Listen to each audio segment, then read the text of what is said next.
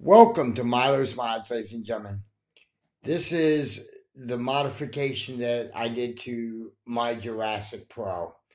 Basically, what I did was that the kit that I saw from Phone Pro Shop, aka DRAC, when he installed it, I knew I had to have it because, the stock was very flimsy, and I knew that ahead of time going into it. So his solution was rather nice. It actually works rather well.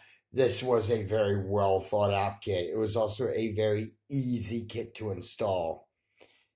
If I had to give a difficulty rating, it was about a 5.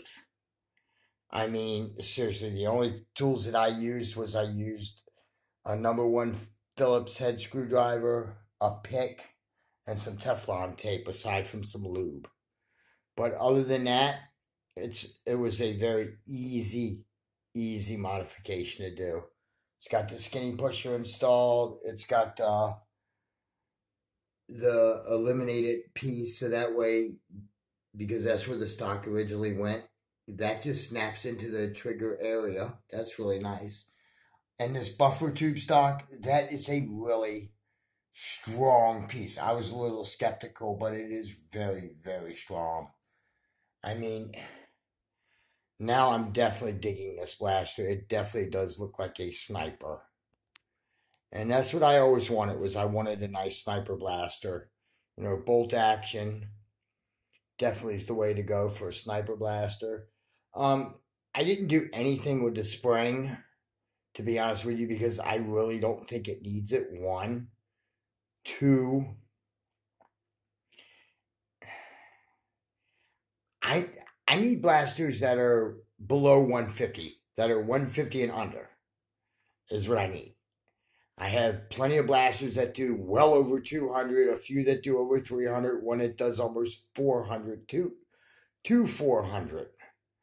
But I need some 150 and under blasters that are decent.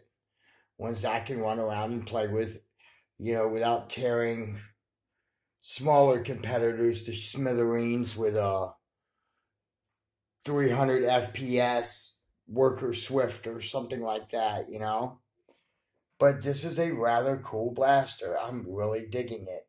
I fired off a bunch of shots through it. It's a really fun blaster to play with. I'm definitely going to be adding this one to my arsenal. But yeah, very nice safety delete. When DRAC sat down and thought this kit out, he actually did a very good job. I will have to give the devil his due on this one. Very easy to install. I pulled all the locks, including the D-Prime lock. What I did, because he said that there would be a hole in your blaster, is I just left that piece in there. And it works, but there's no D-Prime lock at all. There's no locks at all in this blaster anymore. It functions beautifully, though. It is a gorgeous blaster. Again, DRAC did a really good job with this kit. I'll put a buy link in the description for his kit, but if you have one of these blasters, you should definitely pick up this kit. It's a very nice kit. It costs like $35, but in my opinion, it's well worth $35. His parts are always nice, high quality.